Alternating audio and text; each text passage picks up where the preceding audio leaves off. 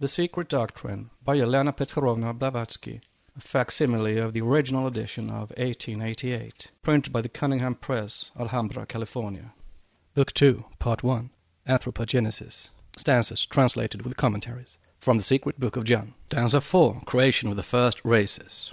Subsections. Verse 14, Creation of Men. 15, They are empty shadows. 16. The creators are perplexed how to create a thinking man. 17. What is needed for the formation of a perfect man. Verse 14. The seven hosts, the will or mind-born, lords propelled by the spirit of life-giving, forehead, separate men from themselves, each on his own zone.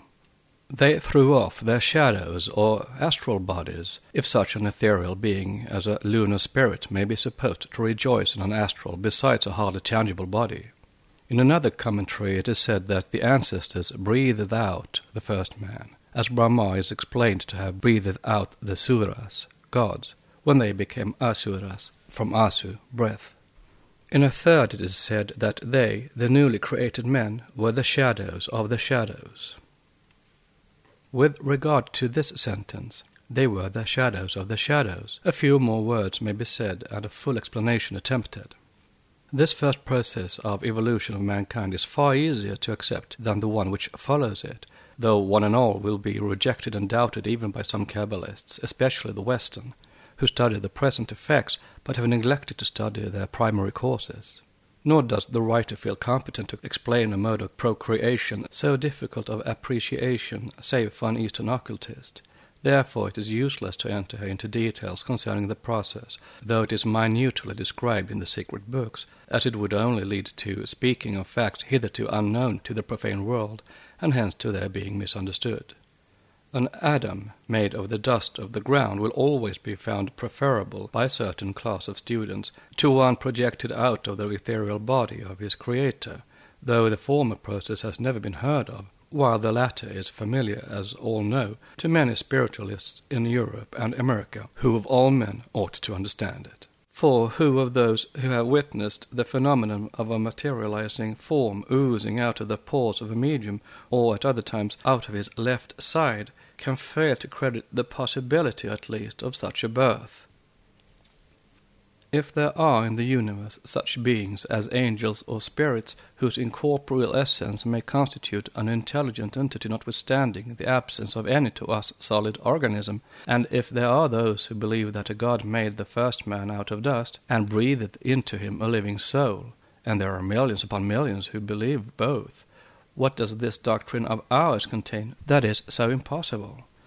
Very soon the day will dawn when the world will have to choose whether it will accept the miraculous creation of man and cosmos too, out of nothing, according to the dead letter of Genesis, or a first man born from a fantastic link, absolutely missing so far the common ancestor of man and of the, quote, true ape, unquote.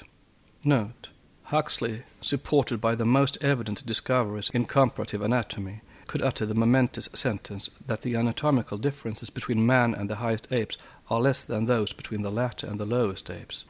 In relation to our genealogical tree of man, the necessary conclusion follows that the human race has evolved gradually from the true apes. The Pedigree of Man by Ernst Haeckel, translated by Edward B. Aveling, page 49. What may be the scientific and logical objections to the opposite conclusion, we would ask? The anatomical resemblances between man and the anthropoids, grossly exaggerated as they are by the Darwinists, as M. de Quatrefages shows, are simply enough, quote, accounted for, unquote, when the origin of the latter is taken into consideration. Quote, nowhere in the older deposits is an ape to be found that approximates more closely to man, or a man that approximates more closely to an ape, unquote. End of note. Between these two fallacies, occult philosophy steps in. Note, quote, the same gulf which is found today between man and ape goes back with undiminished breadth and depth to the tertiary period. This fact alone is enough to make its untenability clear, unquote. Dr. F. Pfaff, Professor of Natural Science in the University of Erlangen. End of note. It teaches that the first human stock, was projected by higher and semi-divine beings out of their own essences. If the latter process is to be considered as abnormal or even inconceivable because obsolete in nature at this point of evolution, it is yet proven possible on the authority of certain, quote, spiritualistic, unquote, facts. Which, then, we ask of the three hypotheses or theories is the most reasonable and the least absurd? Certainly no one, providing he is not a soul-blind materialist, can ever object to the occult teaching. Now, as shown, we gather from the latter that man was not, quote, created, unquote, the complete being he is now, however imperfect he still remains. There was a spiritual, a psychic, an intellectual, and an animal evolution, from the highest to the lowest, as well as a physical development, from the simple and homogeneous up to the more complex and heterogeneous, though not quite on the lines traced for us by the modern evolutionists. This double evolution in two contrary directions required various ages of diverse natures and degrees of spirituality and intellectuality to fabricate the being now known as man. Furthermore, the one absolute, ever-acting and never-erring law, which proceeds on the same lines from one eternity, or manvantara, to the other, ever furnishing an ascending scale for the manifested, or that which we call the great illusion, Mahamaya, but plunging spirit deeper and deeper into materiality on the one hand, and then redeeming it through flesh and liberating it. This law, we say, uses for these purposes the beings from other and higher planes, men or minds, manus, in accordance with their karmic exigencies. At this juncture the reader is again asked to turn to the Indian philosophy and religion. The esotericism of both is at one with our secret doctrine, however much the form may differ and vary. On the identity and differences of the incarnating powers. The progenitors of man, called in India fathers, Pitara or Pitris, are the creators of our bodies and lower principles. They are ourselves as the first personalities, and we are they. Primeval man would be the bone of their bone and the flesh of their flesh, if they had body and flesh. As stated, they were lunar beings. The endowers of man with his conscious immortal ego are the solar angels, whether so regarded metaphorically or literally. The mysteries of the conscious ego or human soul are great. The esoteric name of these solar angels is literally the Lord's, Nat, of persevering, ceaseless devotion, pranidhana. Therefore they of the fifth principle, manas, seem to be connected with, or to have originated the system of the yogis who make of pranidhana their fifth observance. See Yoga Shastra 2.32. It has already been explained why the trans-Himalayan occultists regard them as evidently identical with those who in India are termed Kumaras, Agnishvatas, and Barishats. How precise and true is Plato's expression, how profound and philosophical his remark on the human solar ego when he defined it as a compound of the same and the other. And yet how little this hint has been understood, since the world took it to mean that the soul was the breath of God, of Jehovah. It is the same and the other, as the great initiate philosopher said, for the ego, the higher self, when merged with and in the divine monad, is man, and yet the same as the other, the angel in him incarnated, as the same with the universal Mahat. The great classics and philosophers felt this truth when saying that there must be something within us which produces our thoughts, something very subtle. It is breath, it is fire, it is ether, it is quintessence, it is a slender likeness, it is an intellection, it is a number, it is harmony, unquote, from Voltaire. All these are the Manasam and Rajasas, the Kumaras, Asuras, and other rulers and Pitris who incarnated in the third race, and in this and various other ways endowed mankind with mind. There are 7 classes of Pitris as shown below, 3 incorporeal and 4 corporeal, and 2 kinds, the Agnishvata and the Barhishat. and we may add that, as there are two kinds of Pitris, so there is a double and a triple set of Barishad and Agnishvata. The former, having given birth to their astral doubles, are reborn as sons of Atri, and are the Pitris of the demons, or corporeal beings, on the authority of Manu, 3:196, while the Agnishvata are reborn as sons of Mariki, a son of Brahma, and are the Pitris of the gods, Manu again, Matsya and Padma Puranas, and Kuluka in the laws of the Manavas, 3:195. Note: we are quite aware that the Vayu and Matsya Puranas identify, agreeably to Western interpretation, the Agnishvata with the seasons, and the Barhishad Pitris with the months, adding a fourth class, the Kavyas, cyclic years. But do not Christian Roman Catholics identify their angels with planets, and are not the seven rishis become the Saptarshi, a constellation? They are deities presiding over all the cyclic divisions. End of note. Moreover, the Vayu Purana declares all the seven orders to have originally been the first gods, the Vairayas, whom Brahma, with the eye of yoga, beheld in the eternal spheres, and who are the gods of gods. And the Matsya adds that the gods worshipped them, while the Harivansa, S1935, distinguishes the Virayas as one class of the Pitris only, a statement corroborated in secret teachings, which, however, identify the Virajas with the elder Agnishvatas, and the Rajasas or Abhuta Rajasas, who are incorporeal without even an astral phantom. Note: the Vayu Purana shows the region called Viraya Loka inhabited by the Agnishvatas. End of note. Vishnu is said in most of the manuscripts to have incarnated in and through them. In the Raivata Manvantara again, Hari, best of gods, was born of Sambhuti as the divine Manasas, originating with the deities called Rayasas. Shambhuti was a daughter of Daksha and wife of Mariki, the father of the Agnishvata, who, along with the Rayasas, are ever associated with Manasas. As remarked by a far more able Sanskritist than Wilson, Mr. Fitzedward Hall, quote, Manasa is no inappropriate name for a deity associated with the Rayasas. We appear to have in it Manasam, the same as Manas, with the change of termination required to express male personification, unquote. See Vishnu Purana, Book 3, Chapter 1, page 17, footnote.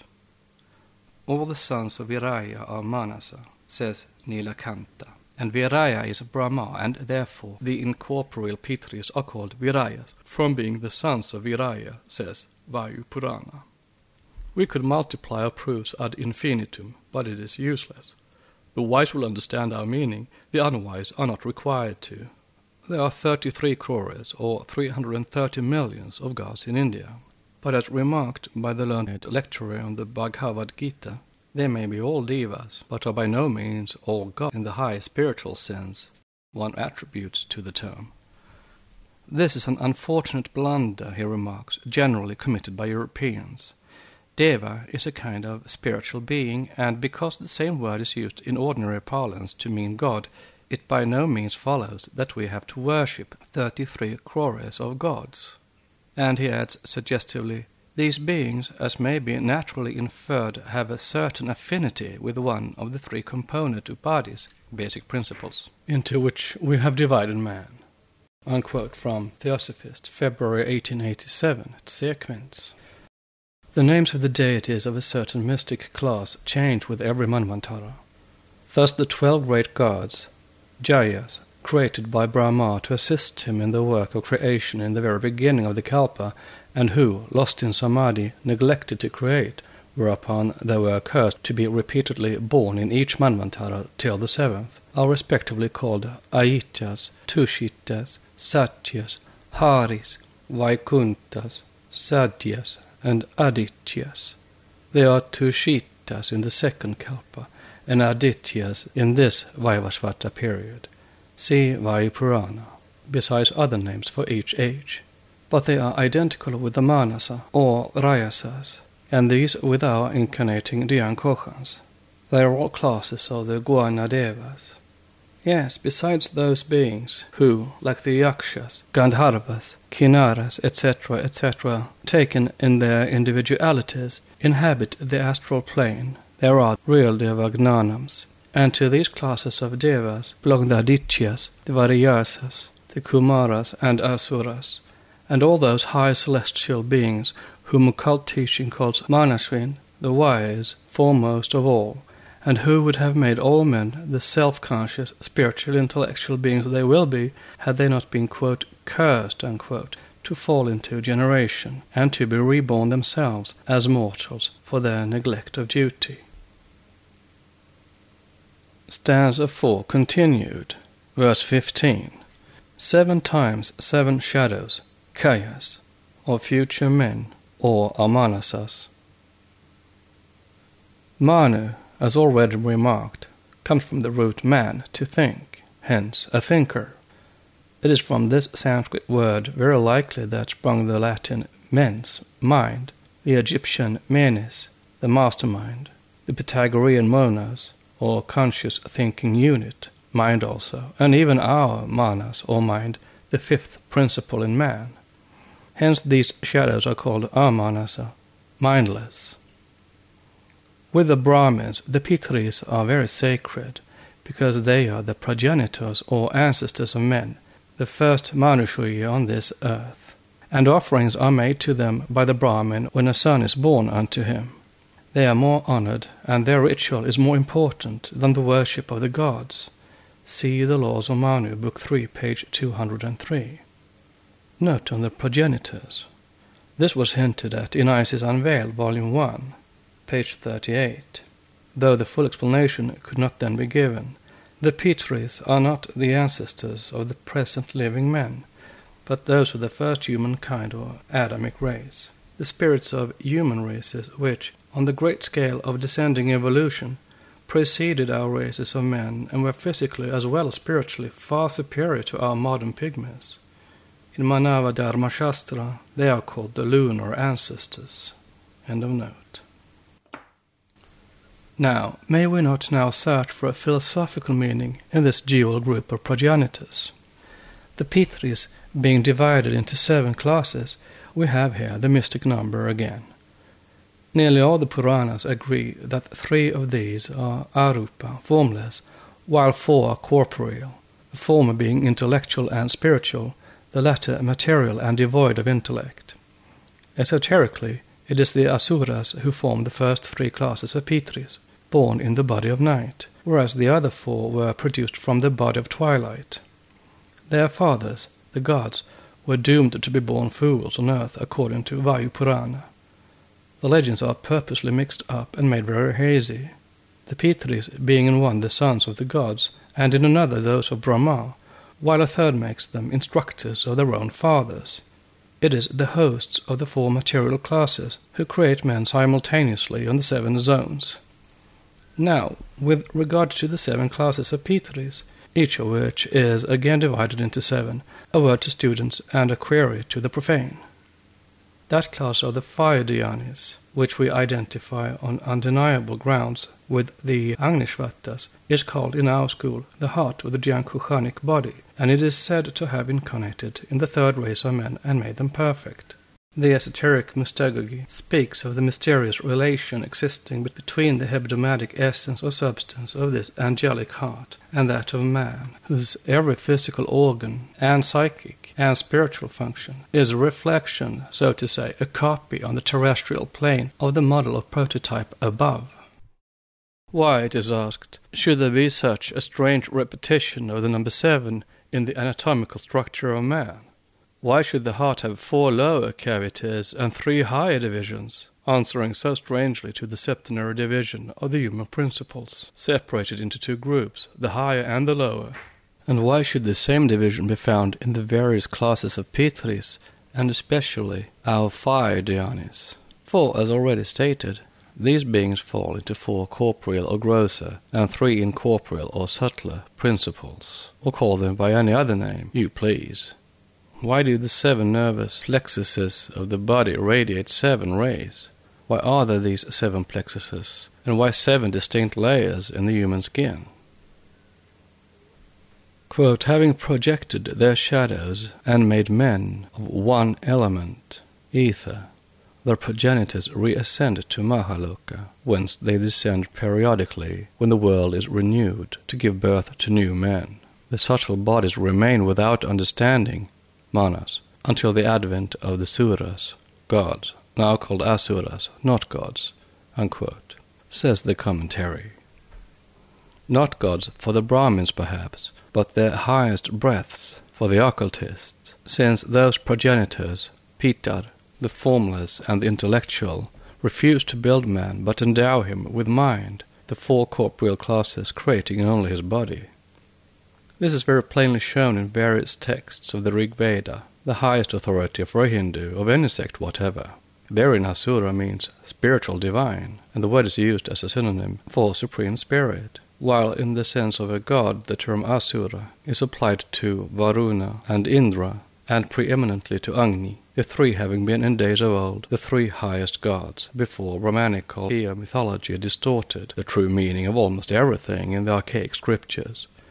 But as the key is now lost, the Asuras are hardly mentioned. In the Zendavesta the same is found. In the Mazdian or Magian religion, Asura is the Lord Asura Vishvavedas, the all-knowing omniscient Lord. And Asura Mazda, become later Ahura Mazda, is, as Benfi shows, the Lord who bestows intelligence, Ashura Medha and Ahura Mazdao. Elsewhere in this work it is shown on equally good authority that the Indo-Iranian Asura was always regarded as sevenfold. This fact, combined with the name Mazda, as above, which makes of the sevenfold Asura the Lord or Lords collectively, who bestow intelligence, connects the Amshaspens with the Asuras, and with our incarnating the Ankochans, as well as with the Elohim, and the seven informing gods of Egypt, Chaldea, and every other country. Why these, quote, gods, unquote, refused to create man is not, as stated in exoteric accounts, because their pride was too great to share the celestial power of their essence with the children of earth, but for reasons already suggested. However, allegory has indulged in endless fancies, and theology taken advantage thereof in every country, to make out this case against the firstborn, or the logoi, and to impress it as a truth on the minds of the ignorant and the credulous. Compare also what is said about Makara and the Kumaras in connection with the zodiac. The Christian system is not the only one which has degraded them into demons. Zoroastrianism and even Brahmanism have profited thereby to obtain hold of the people's mind. Even in Chaldean exotericism, beings who refuse to create, that is, who are said to oppose thereby the demiurges, are also denounced as the spirits of darkness. The Suras, who win their intellectual independence, fight the Suras, who are devoid thereof, who are shown as passing their lives in profitless ceremonial worship based on blind faith, a hint now ignored by the orthodox Brahmins, and forthwith the former become Asuras. The first and mind-born sons of the deity refuse to create progeny and are cursed by Brahma to be born as men. They are hurled down to earth, which later on is transformed in theological dogma into the infernal regions. Ahriman destroys the bull created by Ormazd, which is the emblem of the terrestrial elusive life, the germ of sorrow, and, forgetting that the perishing finite seed must die, in order that the plant of immortality, the plant of spiritual eternal life, should sprout and live, Ahriman is proclaimed the enemy, the opposing power, the devil. Typhon cuts Osiris into 14 pieces in order to prevent his peopling the world and thus creating misery, and Typhon becomes, in the exoteric theological teaching, the power of darkness. But all this is the exoteric shell. It is the worshippers of the latter who attribute to disobedience and rebellion the effort and self-sacrifice of those who would help men to the original status of divinity through self-conscious efforts, and it is these worshippers of form who have made demons of the angels of light. Esoteric philosophy, however, teaches that 1/3 of the Dhyanis, that is, 3 classes of the Arupa Pitris, endowed with intelligence, which is a formless breath composed of intellectual, not elementary substances, see Hadishvama 932, was simply doomed by the law of karma and evolution to be reborn or incarnated on earth. note on 1/3 of the Dhyanis, whence the subsequent assertion of St. John's vision referred to in his Apocalypse about the great red dragon having 7 heads and 10 horns and 7 crowns upon his head, whose tail drew the 3rd part of the stars of heaven and did cast them to the earth. Chapter 12. End of note. Note on to be reborn or incarnated on earth. The verse "did cast them to the earth" plainly shows its origin in the grandest and oldest allegory of the Aryan mystics who, after the destruction of Atlantean giants and sorcerers, concealed the truth, astronomical, physical, and divine, as it is a page out of pre-cosmic theogony, under various allegories.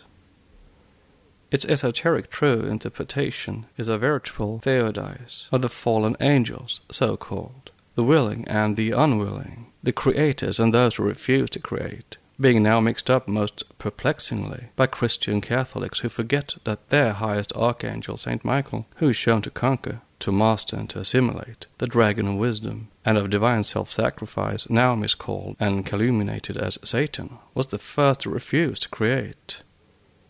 This led to endless confusion.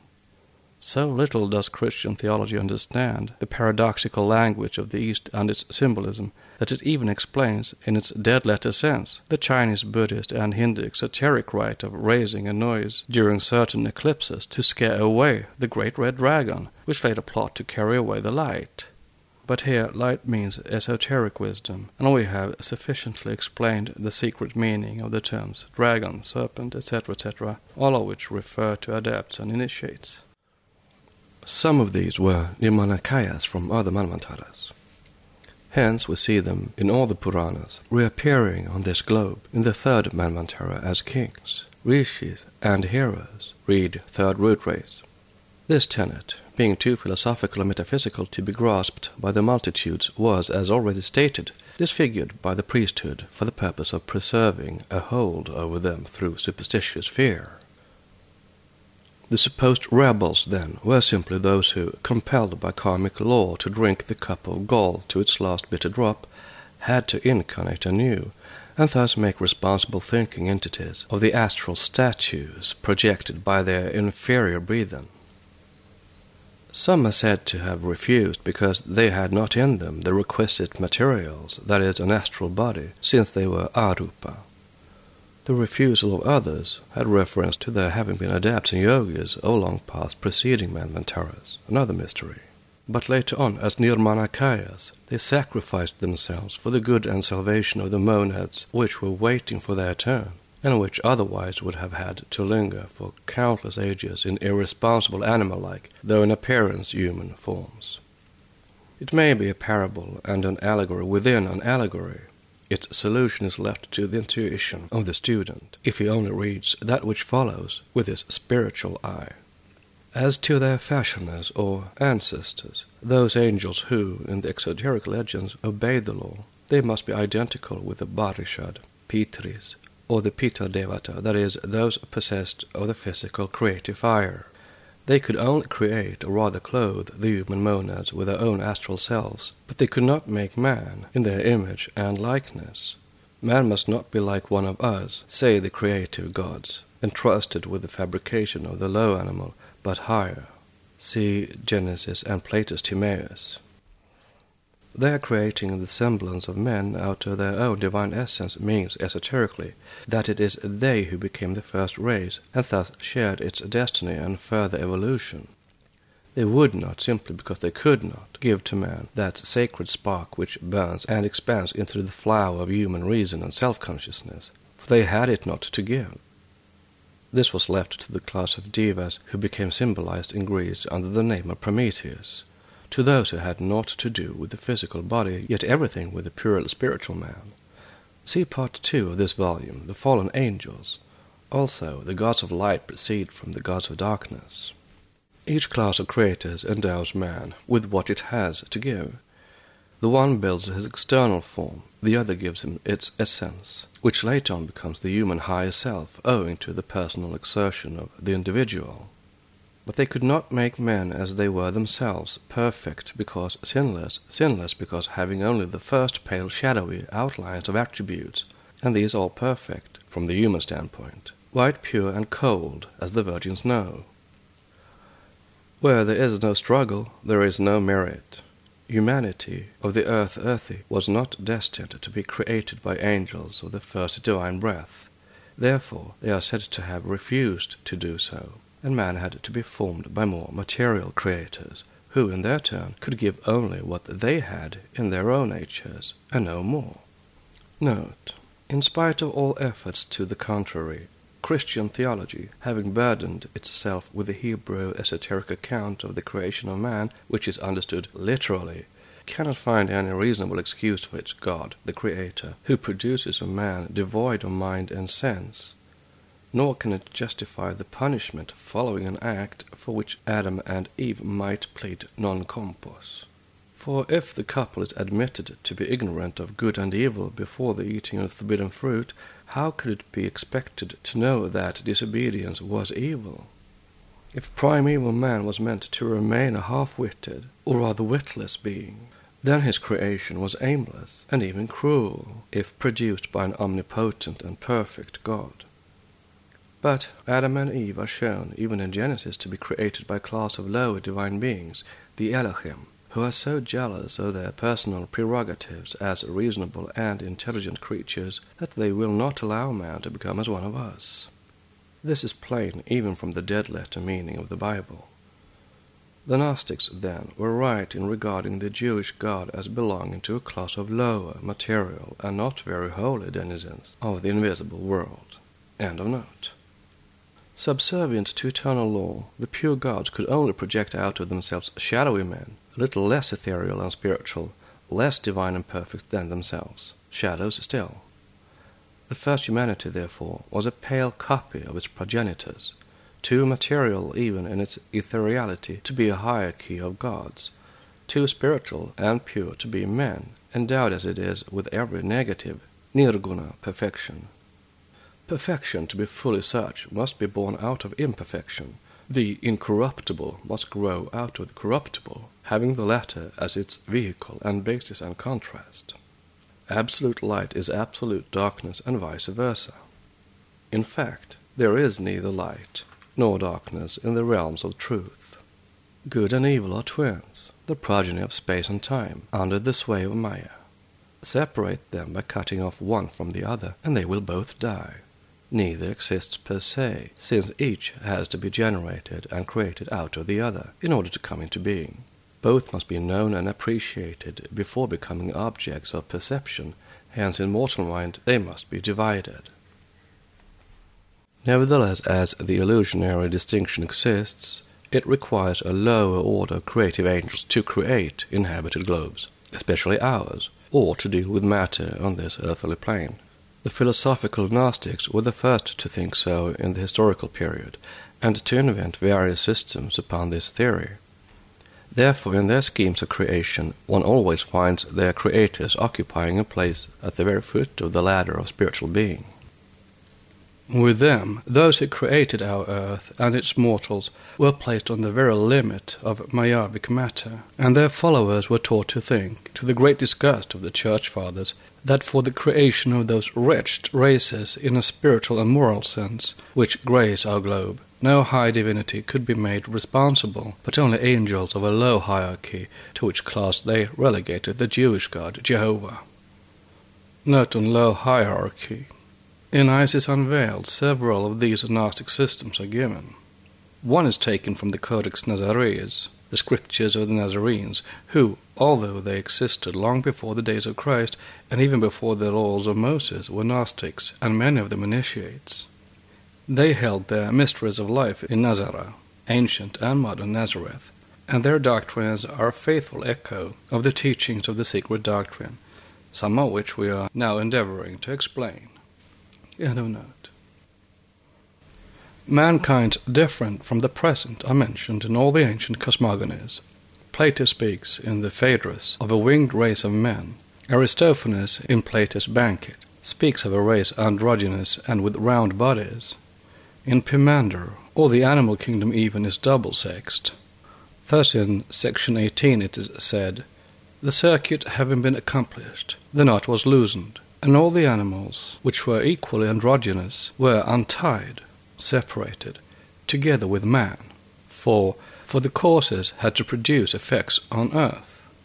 Note, see the translation from the Greek by François, Monsieur de Foix, évêque d'Aire, the work dedicated to Marguerite de France, Reine de Navarre, edition of 1579, Bordeaux.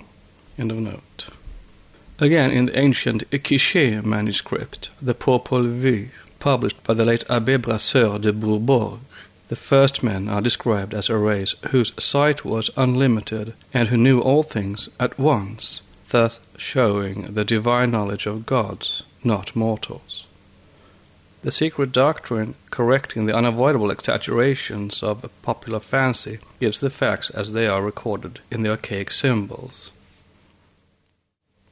Stanza 4 continued.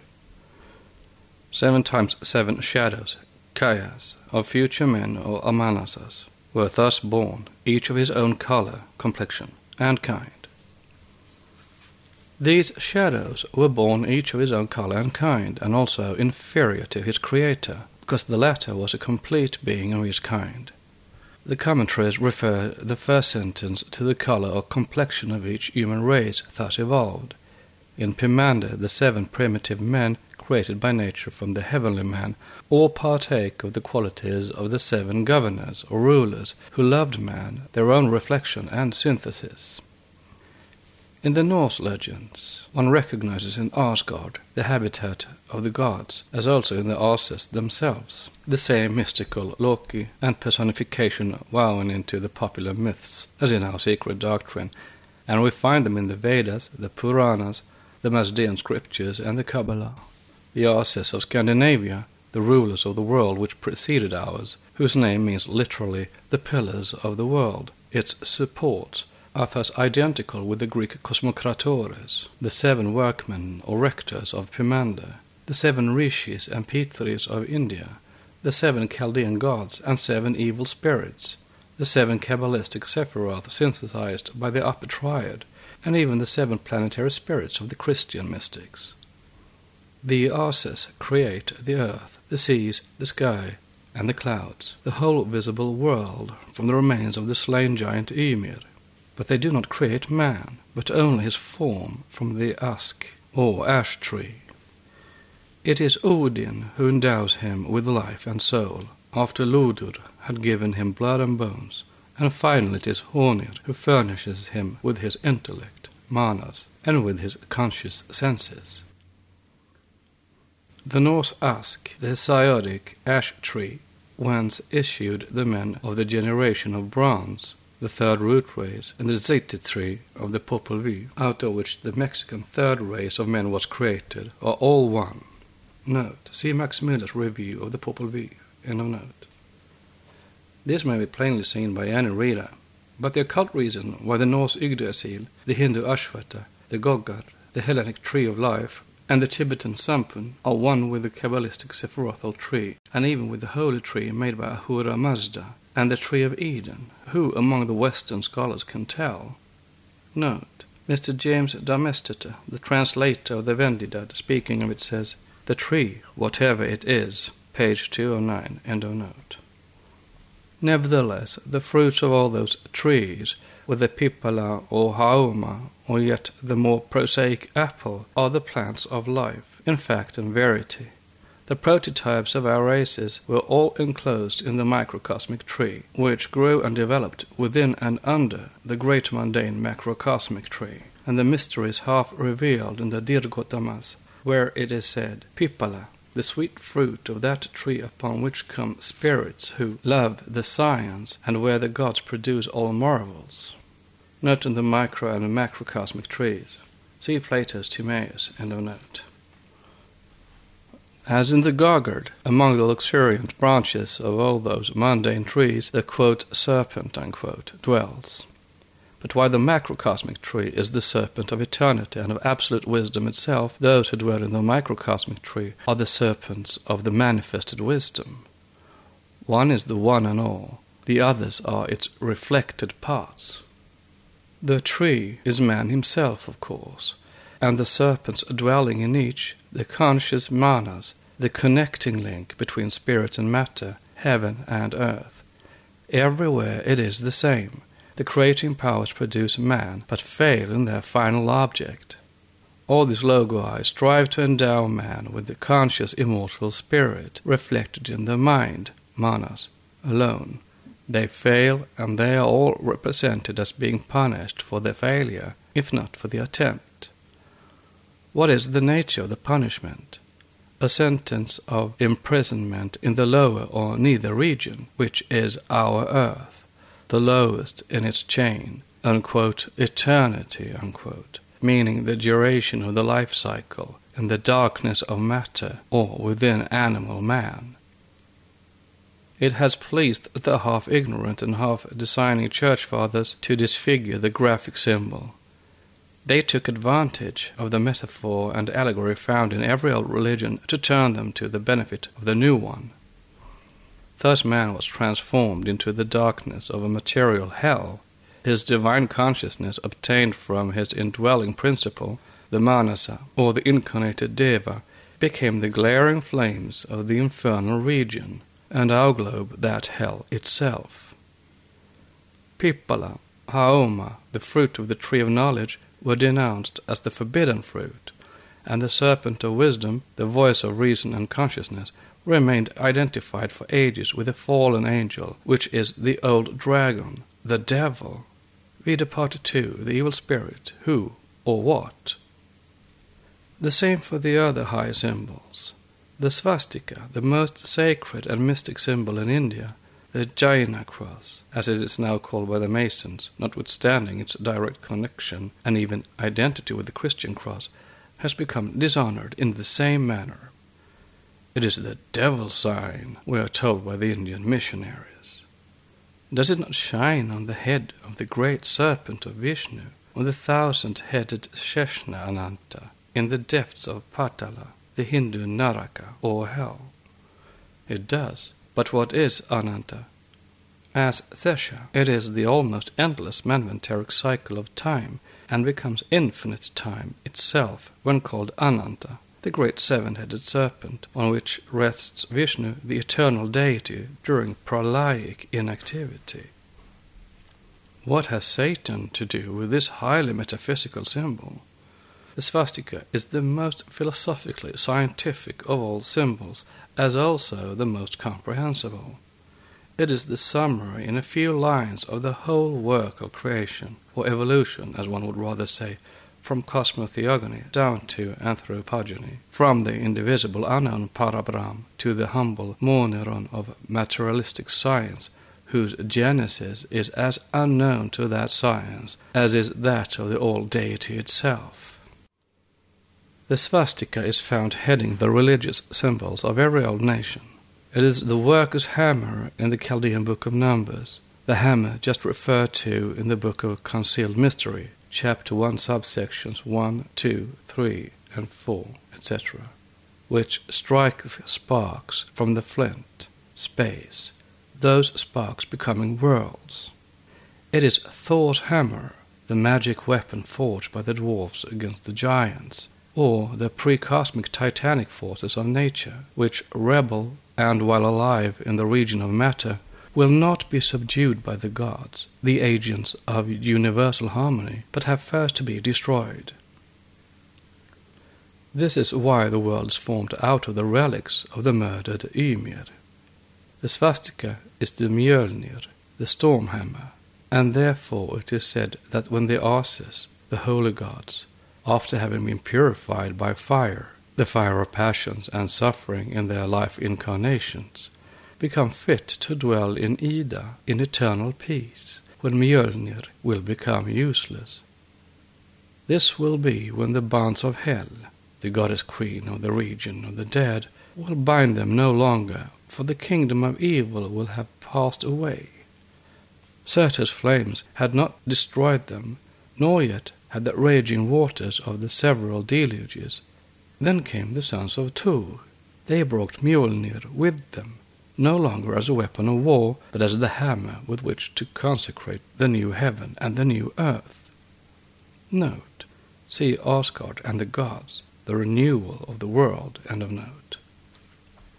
Verily many are its meanings. In the macrocosmic work, the hammer of creation with its 4 arms bent at right angles refers to the continual motion and revolution of the invisible cosmos of forces. In that of the manifested cosmos on our Earth, it points to the rotation in the cycles of time of the world's axis and their equatorial belts. The 2 lines forming the swastika, meaning spirit and matter, the 4 hooks suggesting the motion in the revolving cycles. Applied to the microcosm, man, it shows him to be a link between heaven and earth, the right hand being raised at the end of a horizontal arm, the left pointing to the earth. In the smaragdine tablet of Hermes, the uplifted right hand is inscribed with the word solve, and left with the word coagula. It is at one and the same time an alchemical, cosmogonical, anthropological, and magical sign with 7 keys to its inner meaning. It is not too much to say that the compound symbolism of this universal and most suggestive of signs contains the key to the 7 great mysteries of cosmos. Born in the mystical conceptions of the earlier Aryans, and by them placed at the very threshold of eternity on the head of the serpent Ananta, it found its spiritual death in the scholastic interpretations of medieval anthropomorphists. It is the alpha and the omega of universal creative force, evolving from pure spirit and ending in gross matter. It is also the key to the cycle of science, divine and human, and he who comprehends its full meaning is forever liberated from the toils of Mahamaya, the great illusion and deceiver. The light that shines from under the divine hammer, now degraded into the mallet or gravel of the grand masters of Masonic lodges, is sufficient to dissipate the darkness of any human schemes or fictions. How prophetic are the songs of the 3 Norse goddesses, to whom the ravens of Odin whisper of the past and the future, as they flutter around in their abode of crystal beneath the flowing river. The songs are all written down in the scrolls of wisdom, of which many are lost but some still remain, and they repeat in poetical allegory the teachings of the archaic ages. To summarize from Dr. Wagner's Asgard and the Gods, the renewal of the worlds, which is a prophecy about the 7th race of our round told in the past tense.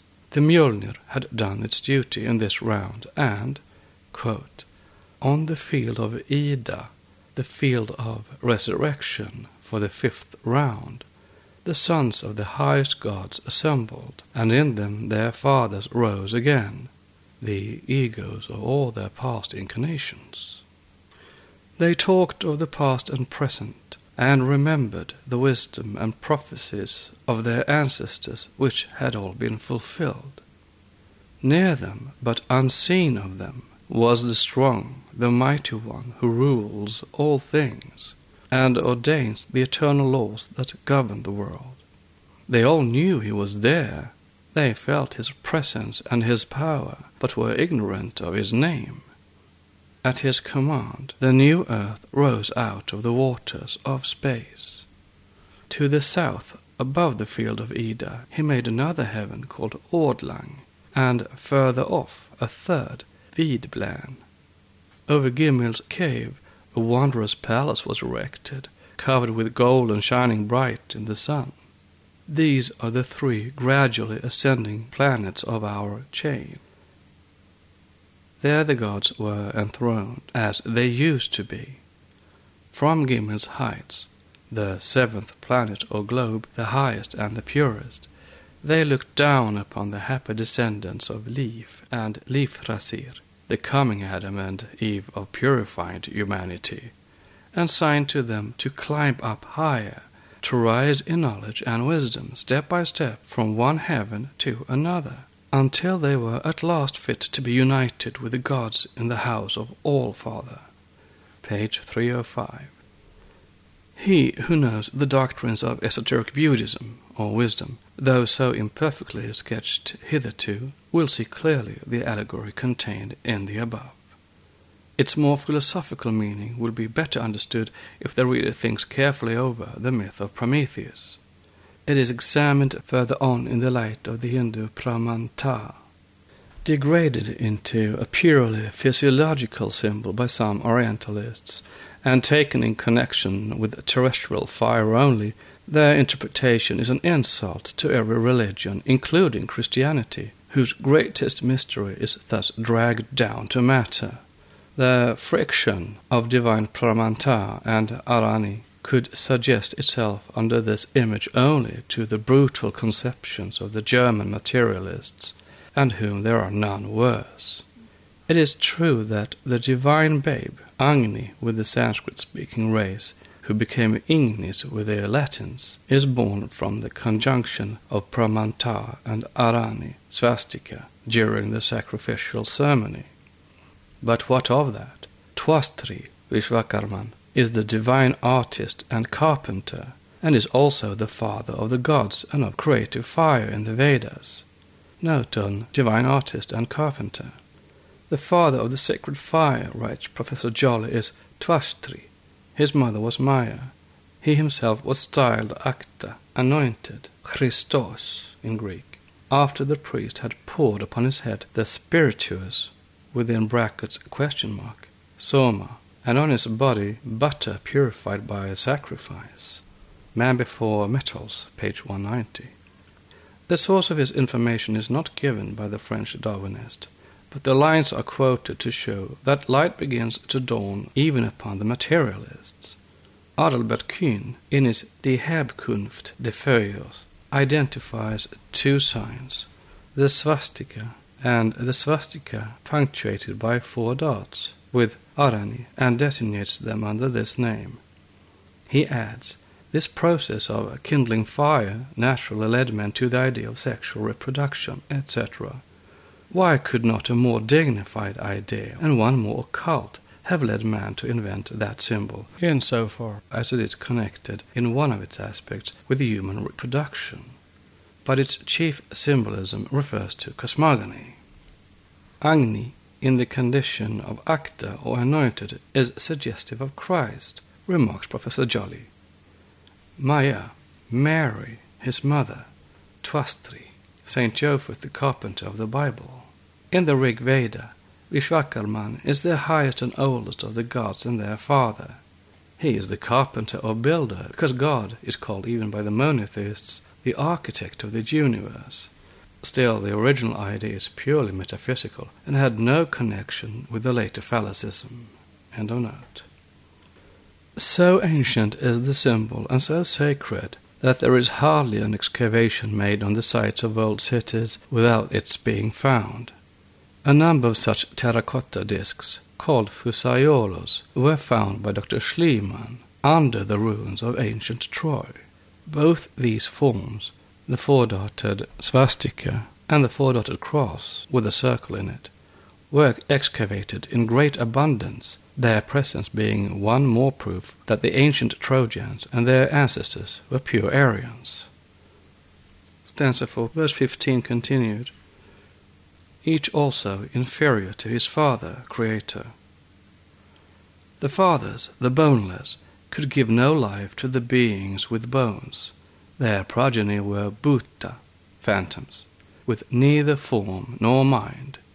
Therefore they were called the chaya, image or shadow race. Chaya, as already explained, is the astral image.